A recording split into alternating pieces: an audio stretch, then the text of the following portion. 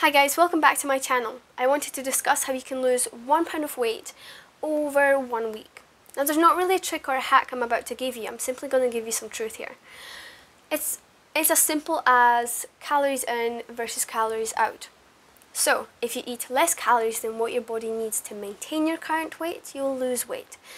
If you eat more calories than what your body needs to maintain your weight, you will gain weight.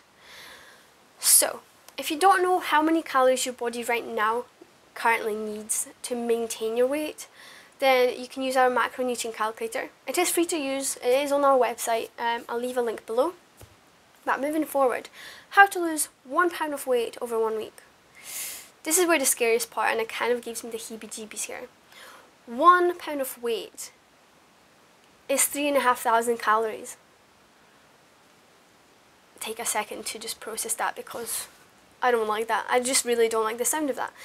So anyway, if you figure out your maintenance calories, reduce it by 500, over 1 week you would have lost 3,500 calories.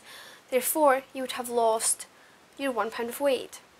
Okay, now don't worry, you don't really need to understand the calculations behind it if you don't want to, or if you hate maths.